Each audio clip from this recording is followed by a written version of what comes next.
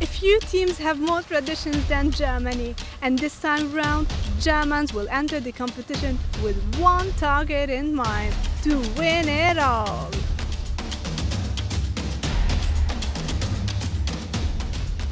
The past few years have not been perfect for Germany, and with the end being in sight for coach Joachim Löw, be sure that the team will give its all to hand their historic coach a proper farewell.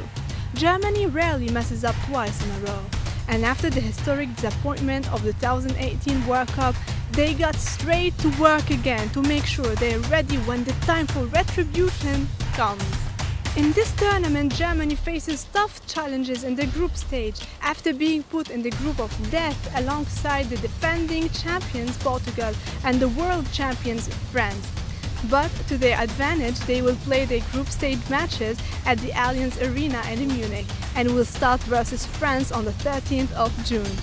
As for the squad, the Germans never had problems picking their team, and this time round, coach Joachim Löw decided to bring a mix of experience and young stars that are guaranteed to have the quality necessary to get the result. In goal, there can be only one name, and that's Manuel Neuer, the captain and leader of the Mannschaft, who will once again be between the stakes in hope of delivering the long-awaited European Cup.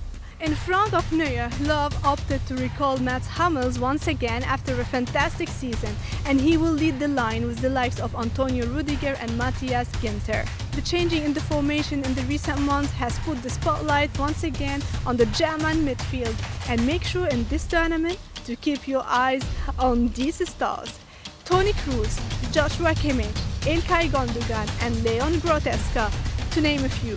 And they will be handed the task of orchestrating the attack and recovering the ball quickly, and frankly, no one will fancy facing them in this tournament. Moving forward, Thomas Müller has returned to the national setup, and he'll team up with the likes of Bayern teammates Leroy Sané and Serge Gnabry, as well as the Chelsea duo Timo Werner and Kai Havertz, in their effort to wreak havoc in opposition defenses. So the Germans have on paper everything they need to win their fourth European title. So will their long wait finally be over, and will Löw get his deserved send-off on a high?